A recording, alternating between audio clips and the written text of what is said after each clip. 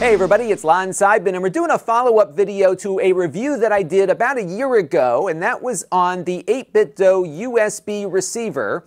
And what this device lets you do is connect up a whole bunch of different controllers and get them to work with different types of devices. So for example, you could hook up a PlayStation 4 controller to your Switch and have it work like a Pro controller.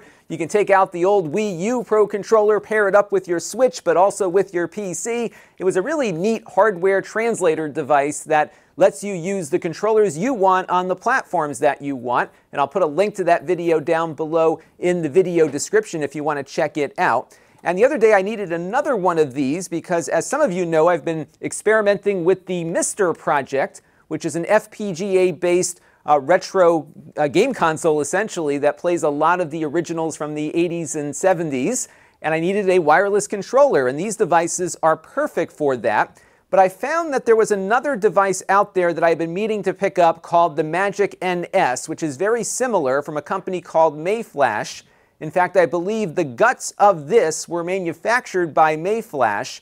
They both cost the same at about $20, but this one is slightly different, and I'll talk about the differences between the Mayflash device and the 8bitdo device in this review so you can make a proper decision for what you might need to purchase, and we're going to get into that in just a second. Now, I do want to let you know, in the interest of full disclosure, that the 8bitdo device came to the channel free of charge from them about a year ago when we reviewed it, but the Mayflash adapter here I paid for with my own funds. Now, all the opinions you're about to hear are my own. Nobody is paying for this review, nor has anyone reviewed or approved what you're about to see before it was uploaded. So let's get into it now and see how these devices differ. So let's take a closer look now at the hardware differences. They look very different from each other because 8bitdo, of course, has these great industrial designers that always make their stuff look really cool.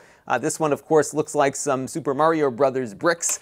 The Mayflash here is a little bit more utilitarian, but it does have something the 8bitdo device does not, which is a USB port.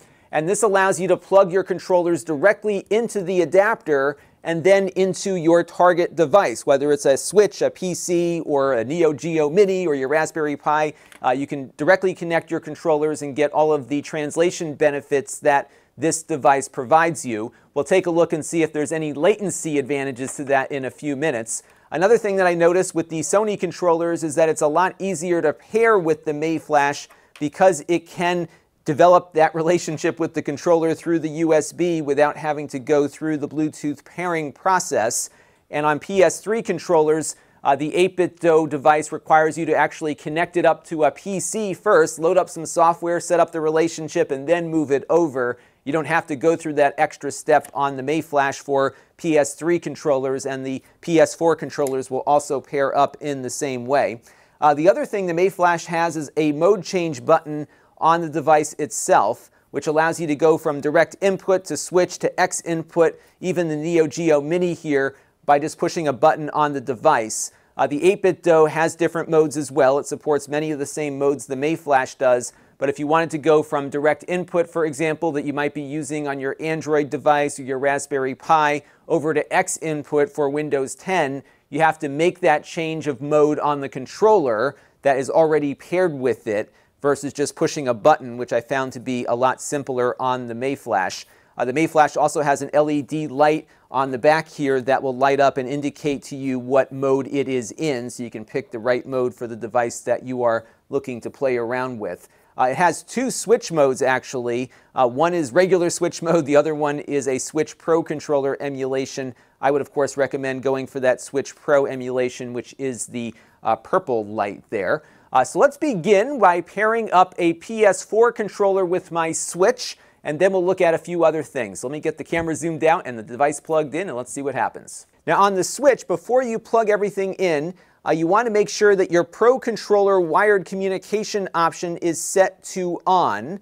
This will allow the Mayflash device here to communicate with your Switch through its USB port. And as you can guess, you need to have it docked for this to work, or maybe get some kind of USB-C adapter for when it isn't docked, because it, of course, does require USB even to work wirelessly.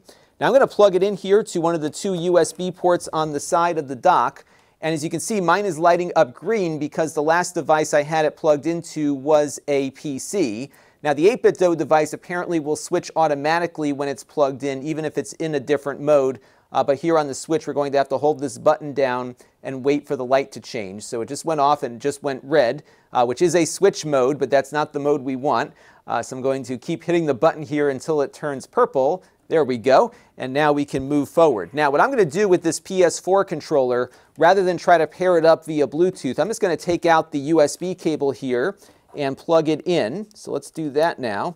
And what will happen here when I do that is the controller will light up, and within a second or two it starts working. That is it. It is ready to go. Now with the PS4 and the PS3 controllers on the Mayflash, once they're connected with the physical cable, they will also work once they are disconnected wirelessly with no additional pairing. So right now we are paired up. I'm the guy on the left here running around the shoot 'em up here, and everything's working just fine. Now I'm going to pause the game here for a second and pull out the cable. Now what will happen is the controller will shut off, but if I just hit a button here, it will immediately find the Mayflash here and pair back up with it. I got to hit the PS button there. And now I can resume my game and continue playing wirelessly.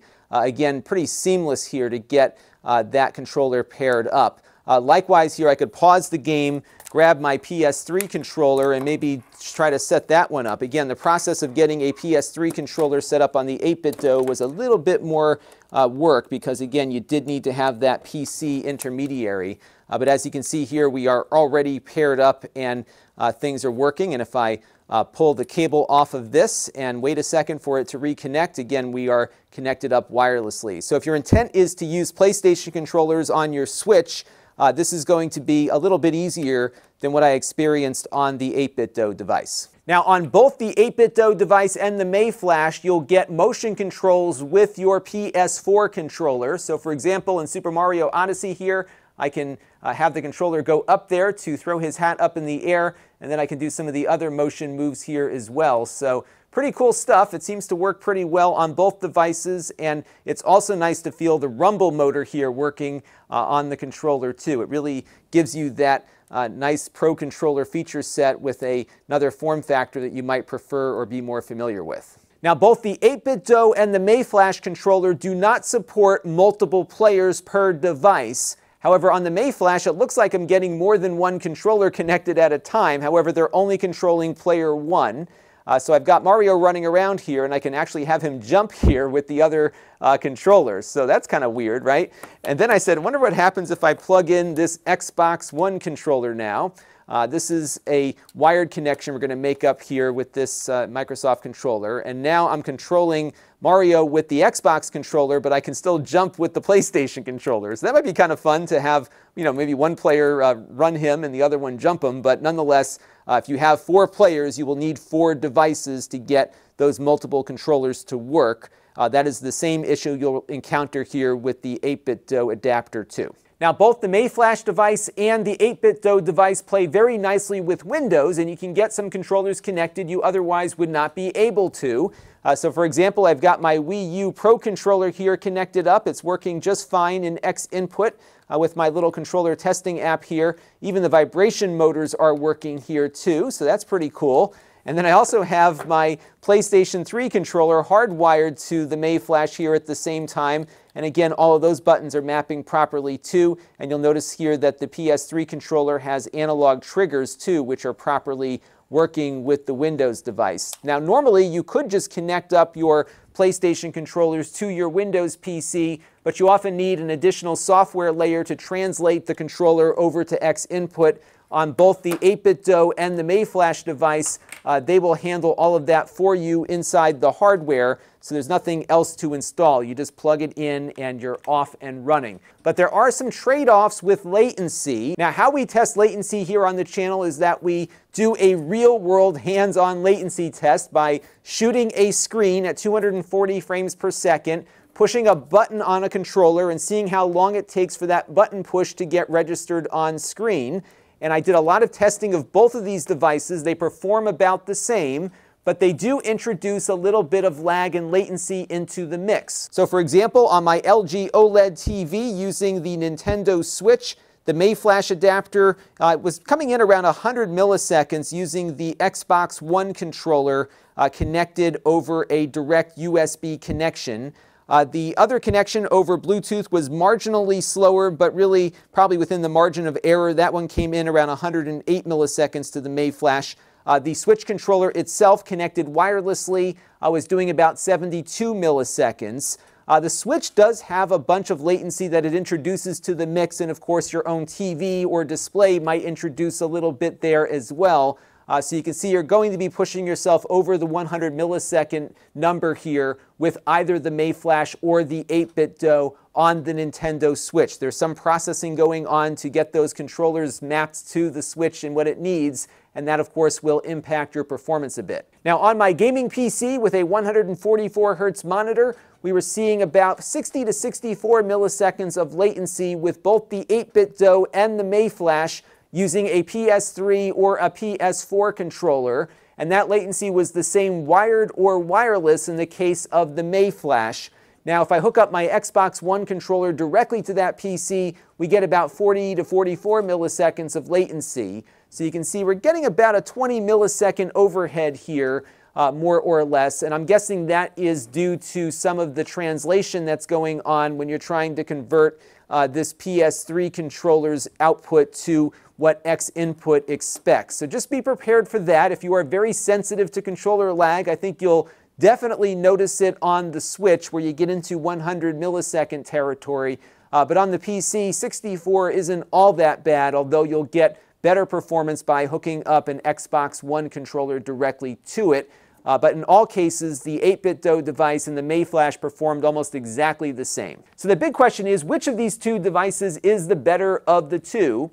And I think if you are swapping out controllers frequently and you're swapping devices around frequently, the Mayflash has the edge. It is easier to configure, especially for your Sony PS3 controllers, because all you need to do is connect up the USB to get that pairing relationship set up. It was just a much faster and more efficient process, especially if you're using Raspberry Pis and Android stuff and Misters, for example. I also like the fact that I can switch modes here with a button push versus having to use a paired controller to make that change. So overall, a more efficient device here insofar as configuration is concerned. Otherwise, they perform about the same. So if you like the 8bitdo stuff, you're not going to get much better with the Mayflash here from a performance standpoint, but if you are heavily swapping stuff out all the time, I think the 8bitdo is not as good at that as the Mayflash is. Otherwise, you'll not have a bad experience with either one of them.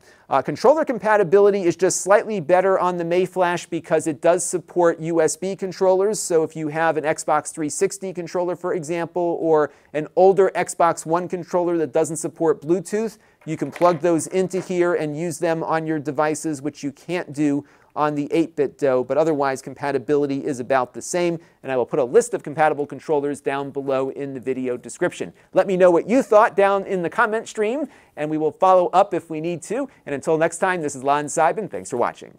This channel is brought to you by the Lon.TV supporters, including gold level supporters, the Four Guys with Quarters podcast, Tom Albrecht, and Kalyan Kumar.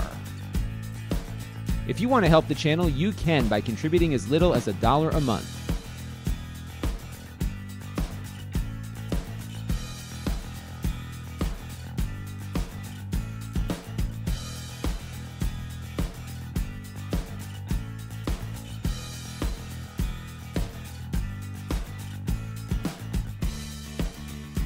Head over to lon.tv/support to learn more.